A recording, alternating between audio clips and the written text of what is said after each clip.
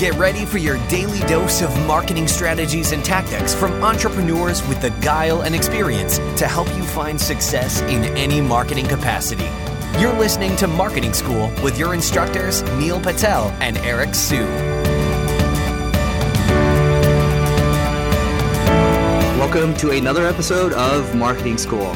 I'm Eric Sue. And I'm Neil Patel. And today we are going to talk about how to ramp up content production. So this is going to be a fun topic because this is what Neil and I we create a lot of content. I mean, you know, with Neil's stuff, I mean, he's basically everywhere. And I get a lot of comments from people all the time, like, how do you produce so much content? You're everywhere. And, you know, the first thing I can share around content production, or maybe even it's helpful to say like why we're doing it. I think for both Neil and I, the way we, you know, at least for me, the way I get business is, you know, I just produce a lot of value out there and then people come and then we build relationships. And I like producing content because it's building relationships at scale. Like you listening to this right now, both listening to my voice and Neil's voice, you know, you're kind of getting to know us better. You're getting to know our personality, right? So I like doing it that way. So what I can say is when it comes to ramping content production, for example, one tip I have for you, like this podcast is a daily podcast and I batch all these episodes with Neil. Like for example, we're sitting in the studio right now in LA and we're going to crank out 20 episodes today and then 20 episodes tomorrow. Today's a Saturday and a Sunday. So, you know, we batch things that way. It just makes it easier because if we had to record every single day, it just wouldn't work out because Neil's traveling, I'm traveling as well. So, you know, my number one tip, if you're trying to ramp up content production, first one at least is just to batch. Another thing to do is just hire a shitload of writers. Go to jobs.problogger.net, post ads there, hire a ton of writers. You can end up spending $200 to $300 per post. You can streamline it. It works really well. The key with increasing content production is to set a rubric, a guideline on what people need to do, what they shouldn't be doing, the tone of voice, how to structure the paragraphs, the headings. As long as you do that, you'll be fine. And the way my posts are structured, if you want to copy them, is introduction, conclusion, body in the middle, bodies broken down by subheadings. Subheadings typically have keywords.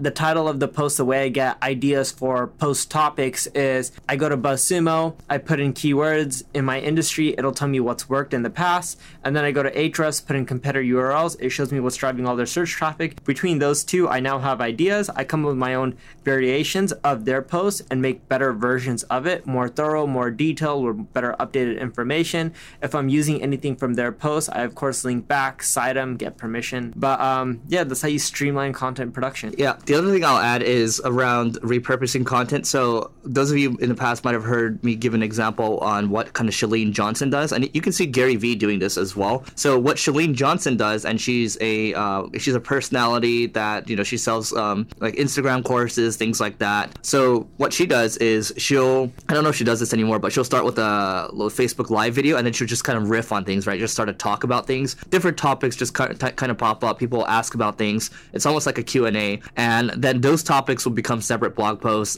Even some of those can become webinars on their own. And, you know, they can become social images too. And you can see from just one piece of content, one Facebook Live, it's become multiple pieces of content, right? Same thing with Gary Vee. He does a video, it'll become a blog post. It might become a LinkedIn post as well. And it just starts to splinter off into all these other things. If you're spending the time creating something like this or a piece of content, you know, why shouldn't you take it to as far as it can go, right? Same thing when you buy a car, you're not going to just drive it once. You know, you should be taking it as far as it can go.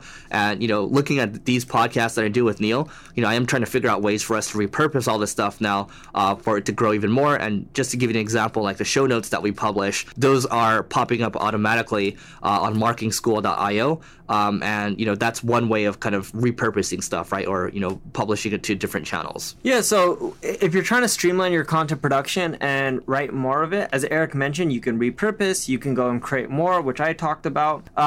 You can also try different formats of content, video, audio. Like if you think about what we're doing with Marketing School, we've blogged about a lot of this stuff. We gave speeches about it. I've even created videos, Eric has as well, but it's just creating similar types of piece of content in different formats for different user types, right? Some people prefer audios, others prefer content that's text-based, or others may even prefer video. Great. So, I mean, we could just talk about this forever. I mean, but the tips we gave you, if you just execute on one of them right now, it's going to help you quite a bit. I can tell you, yeah, I mean, batching has helped us a lot, and just also staying really consistent. I mean, Neil and I really committed to this stuff. If you're not consistent with your content production, then, at the end of the day, it's just going to fall off. So, podcasts that we've done, we've been consistent with it, both this one and then the other one that I've done. So, anyway, I mean, we could probably do like part 2 of this episode and part 3 down the road, but that's it for today. And before we go, we have a giveaway for you. This is a 1-year annual subscription to Crazy Egg, and I'm going to let Neil explain what that is before I give you the link. So Crazy Egg is a visual analytics tool, shows you where people click, where they don't,